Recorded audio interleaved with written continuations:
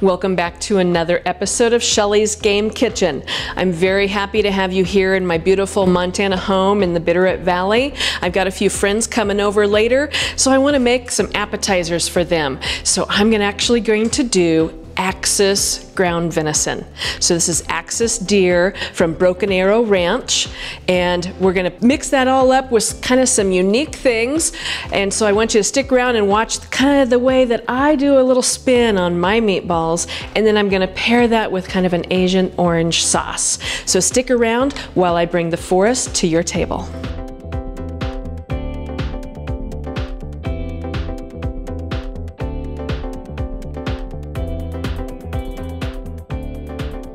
So what I'm gonna do is, like I said, I'm gonna do the Axis venison, ground venison, but you know, a lot of times what you're making for meatballs is kind of that binding agent.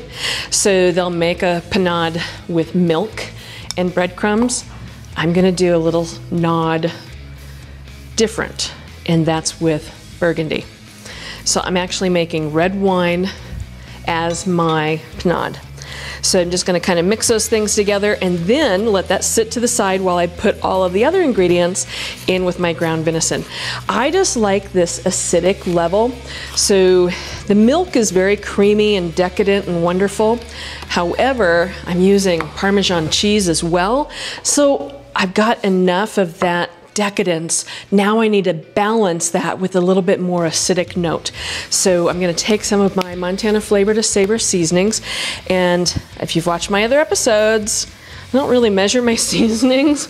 I look at the surface of what I'm covering, and then I'm going to get this other bag going in here.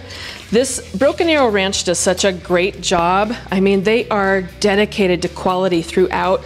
So if you're not a hunting family and you need to source your game online, BrokenArrowRanch.com is one of the best places I have found, and I've been cooking game for over 30 years. So I'm very versed in the actual quality of game meat, and Broken Arrow Ranch is one of the best.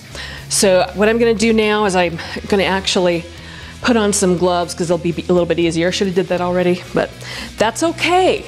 You know, just because we're on camera doesn't mean we can't mess up and start over.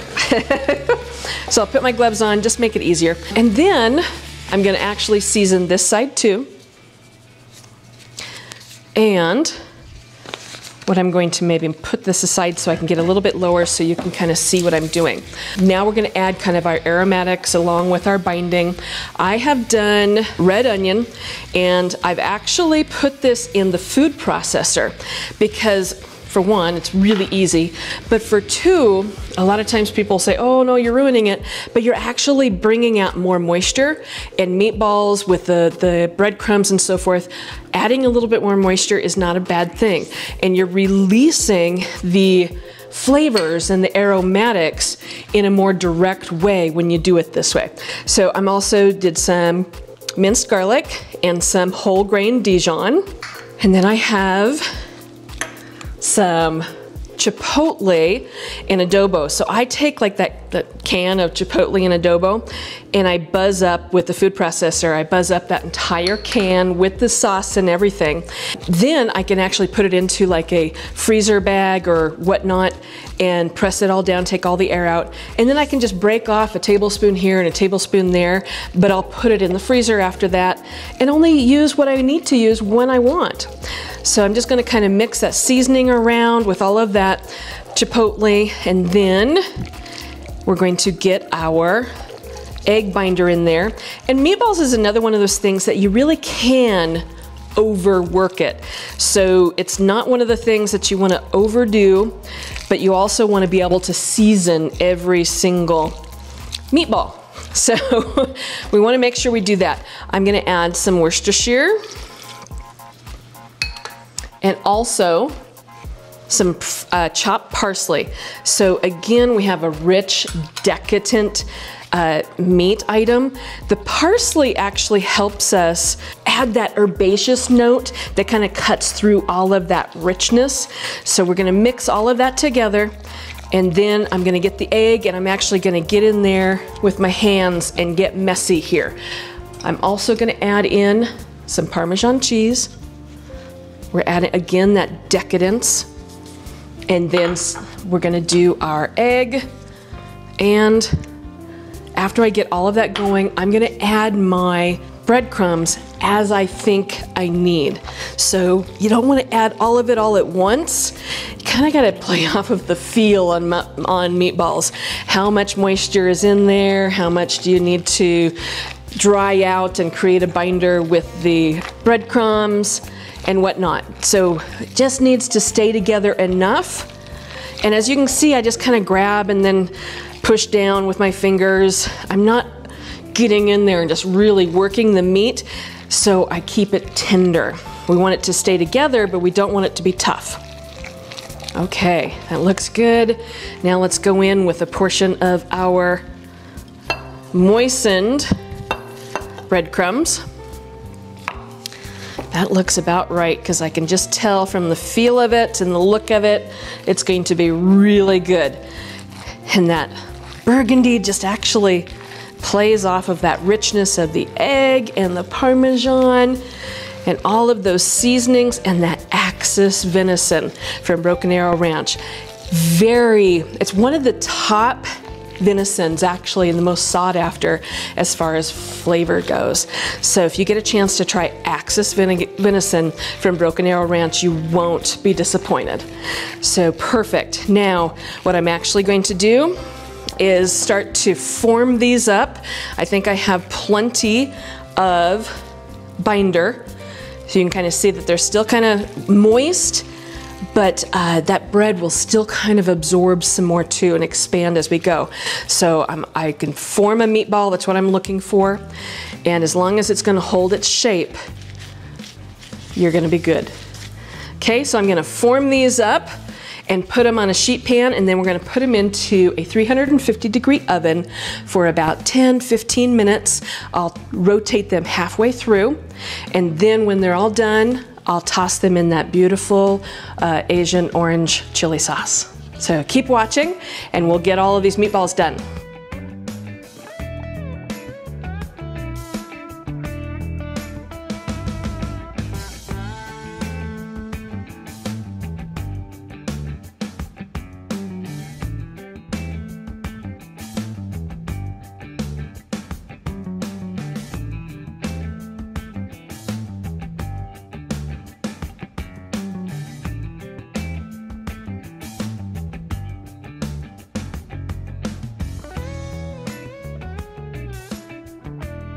Wonderful, I can smell those meatballs. I can't wait to get them out of the oven. Here we go. Yes. They've held together so nice. I flipped them halfway through.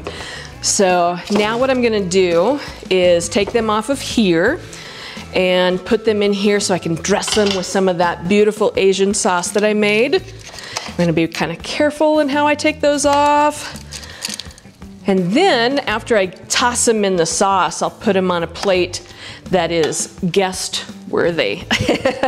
Because I want to have my friends enjoy my meatballs here from the Axis venison from Broken Arrow Ranch. I'm so excited. I know they're going to be delicious. I have made these meatballs so many times over the years. It's one of our #1 requested as a caterer at the restaurant. It was one of our #1 requested appetizer. So awesome, awesome meal here. Now I'm going to take my Asian orange sauce. So it's just like an Asian chili and orange, molasses and brown sugar and a little bit of ketchup. Little apple cider vinegar in there, and I just want to kind of toss that and coat all of those meatballs in this beautiful, delicious sauce. I'm gonna move that out of the way. Just gonna kind of turn them around in there so they all get kind of tossed with that sauce. And then we'll also drizzle some over the top. But I really want to have it soak up right now. As it's cooling down, as the meat is cooling down, it'll absorb more things on the flavor side. So kind of relaxes its the protein relaxes a little bit and it'll take on some more flavor. So perfect. Now let's get it on our beautiful glass plate. Love it. This sauce, I have people that just want this sauce. And that's actually, with my spice line, the next thing we're going to start doing is sauces. So follow the spice line on social media at Montana Flavor to Savor. You can go to the webpage and get the spices now and get started with all of these beautiful flavor combinations that I've shown you in this season and last season as well. I'm leaving one back for me because I want to try that. Now what I want to do here is I'm going to top dress with just a little bit of that Parmesan Reggiano that I used inside the meatball. And then also we're going to do some toasted sesame seeds. So I want to really make sure I get each one because it looks pretty as well as it adds that kind of toasty texture element. And then we're going to top dress with some thin sliced scallions. So, and then on top of that, I want to also add a nod to that sauce with some fresh orange zest. So I got my beautiful little zester here, and you just want to get the orange, you don't want to get into the pith. But it also looks gorgeous on the plate, but we're getting that fresh pop of zest that will really enliven your palate and pair well with that sauce because we have orange in the sauce as well. Perfect, there we go. I think that looks great. And before we go, I'm gonna taste this. I'm gonna cut into that. Beautiful, drizzle it in the sauce. I might have to have just a couple of sesame seeds and maybe a scallion on there. Gonna get kind of messy. Pardon me while I enjoy this. Finger looking good. Yes! I'm so excited for my guests to try this. So I'm Chef Shelly Meyer. This has been Shelly's Game Kitchen. Catch me on social media at Chef Shelly Meyer or Montana Flavor to Savor. It's been my pleasure to be here today while I brought the forest to your table. Thank you for tuning in to this episode of Shelly's Game Kitchen. I brought to you today Axis venison, and I made that into meatballs and paired it with a beautiful orange zesty chili sauce. So I'm waiting for my friends to show up and I'm gonna serve that recipe to them. I'm Chef Shelly Meyer and you've been watching Shelly's Game Kitchen. I've been enjoying meats and showing wild and pure game meat for you from Broken Arrow Ranch. I've done so many different recipes with meat from them, and they are your true source for wild game. If you're not a hunter and you want to find a really quality game meat provider, they're your best source. Go to brokenarrowranch.com. So we have been enjoying the beautiful views of Montana in my home in the Bitterroot Valley.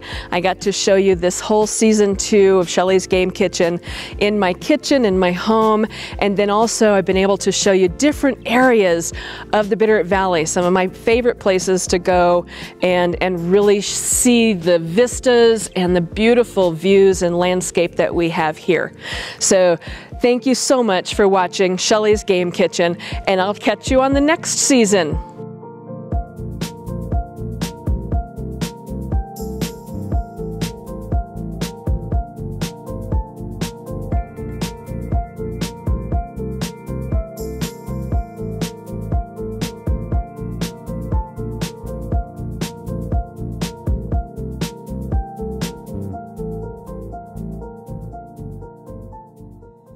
This episode of Shelly's Game Kitchen was sponsored by Broken Arrow Ranch. Go to brokenarrowranch.com.